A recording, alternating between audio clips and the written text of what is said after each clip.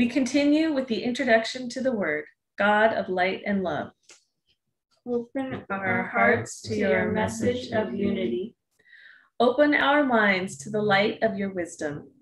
Open our lives to the call of your Spirit. Reveal to us your holy presence. As we listen and learn this day, in the name of Christ we pray. Amen. The first reading is from 1 John chapter 3, beginning with the first verse.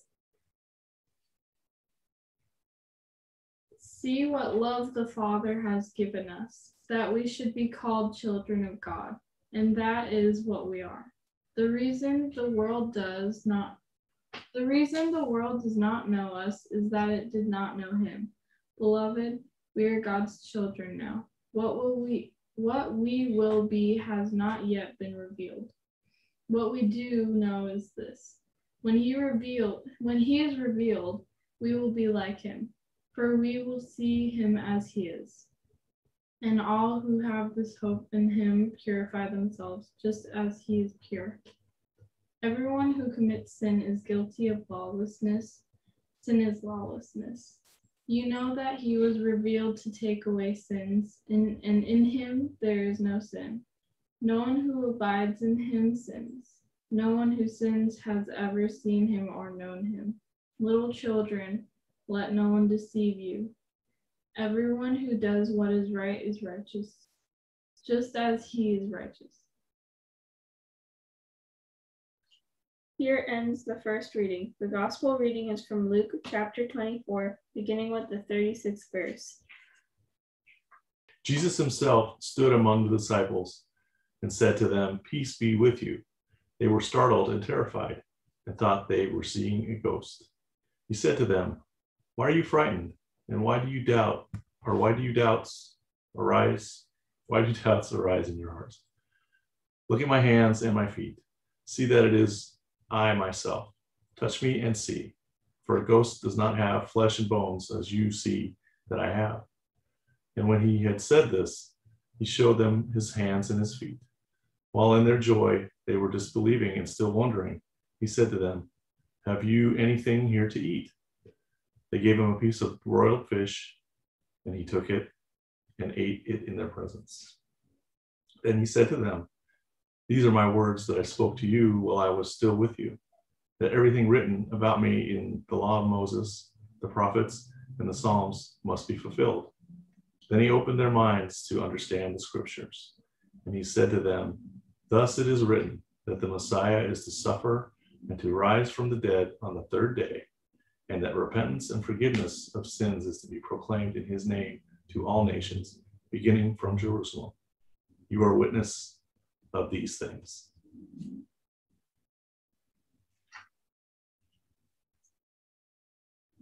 Here ends the reading. Word of God, word of life. Thanks be to God. Christ is risen. Christ is risen indeed. Now what? We come through Lent. We celebrated the solemn love commandment that Jesus gave us on Maundy, Thursday, and we've recalled the agony and pain of Good Friday, and we rejoiced at the resurrection on Easter Sunday, just like we do every year. So here's a question for you. What's different in your life? What's different in my life because of it? Now what? I think in many ways, we've become too familiar with the patterns of the church year and the stories that it tells. We here at Holy Trinity Lutheran Church, members of the Evangelical Lutheran Church in America, we're on the 3-year lectionary. And each year, that year is based on a different gospel, but the gospel stories generally, are the same. There's some differences, but they're telling the life of Jesus Christ. We hear about the expectation of the coming one, Advent, every winter. We hear about Christ's birth every December. We hear about the Transfiguration. We engage in introspection during Lent. That's usually, around early spring.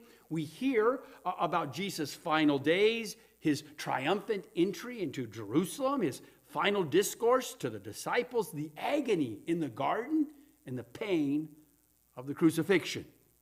Every spring, we hear about Jesus' miraculous resurrection, followed by weeks of the disciples, the followers, trying to get their minds around this new reality. Then we hear about the Spirit descending on Pentecost, birth of the Christian church, followed by several months hearing the gospel writers' account of the ministry of Jesus. In the epistles and some of the readings, we're hearing about the early church and how it's growing. And then we come back to Advent, and we hear about the expectation of the coming one. And we do it all over again. You know, lather, rinse, repeat. Lather, rinse, repeat. Round and around we go. The disciples, those men, women, and children, those followers of Jesus, were tasked, were sent out into the world to share the good news of Jesus' resurrection, of forgiveness, of new life. And that spread throughout the world. And I got to be honest with you, some of us are no longer really amazed or shocked at some of the twists and turns of the scripture stories in the New Testament. I mean, I'll give you an example.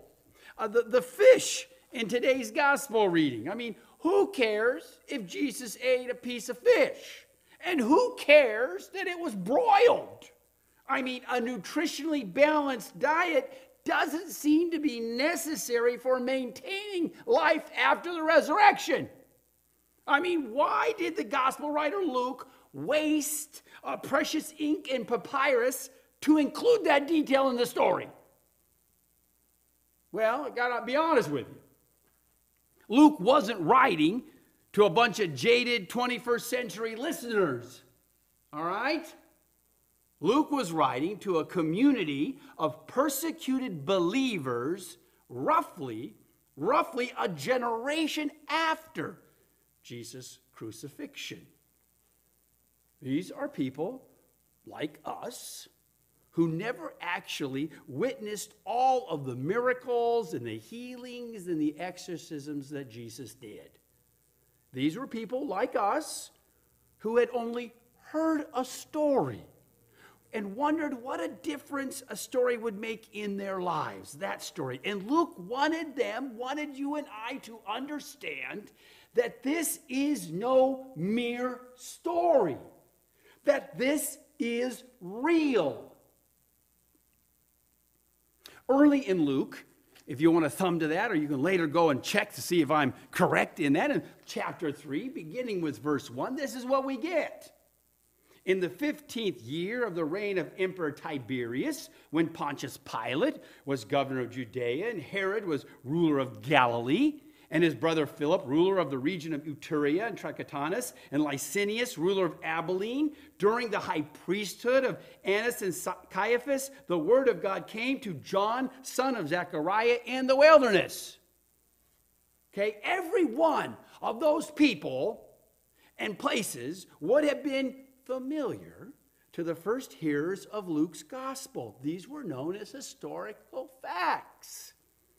It'd be the same as if I told you something happened during the administration of President Biden when Gavin Newsom was governor of California and Elizabeth Eaton was the presiding bishop of the Evangelical Lutheran Church in America. It's verifiable fact.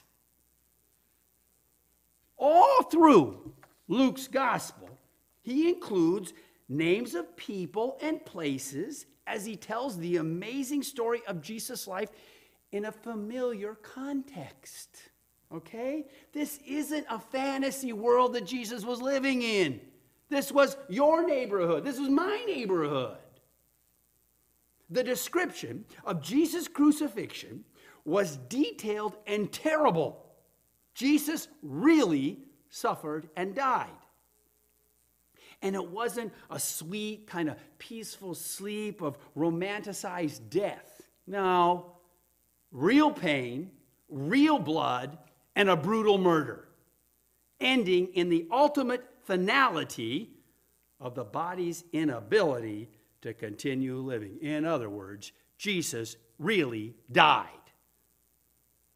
And the people understood death. They understood crucifixion. They understood that there's no coming back from that. Ever. But Luke says Jesus did. And they're told that fact in the context of names and places that they knew.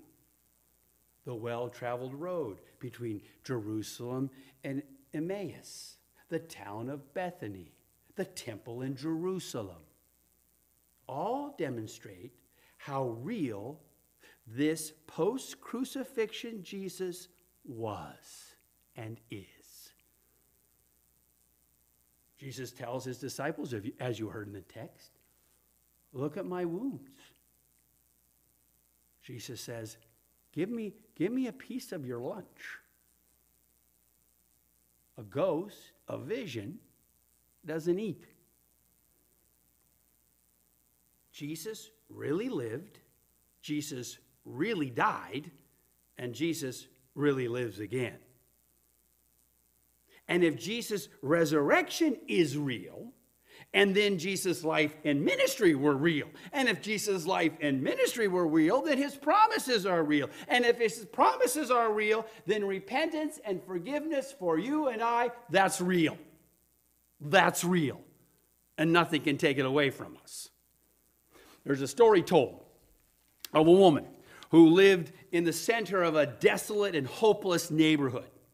And the woman walked outside of her house onto the street and yelled, love, peace, hope.